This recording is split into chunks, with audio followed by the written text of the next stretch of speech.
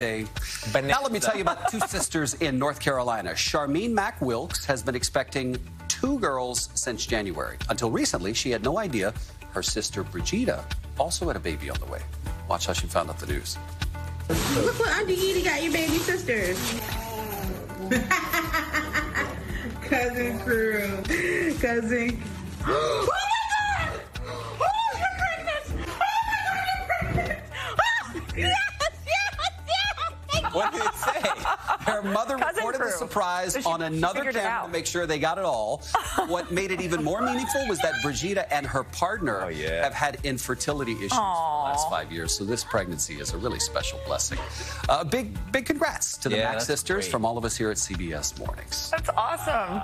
Pretty great, right? Yeah. Did I mention, by the way, their brother? The brother's wife is also expecting. So oh, my goodness. The Mack family is going to go from one grandchild to 5 in a single year.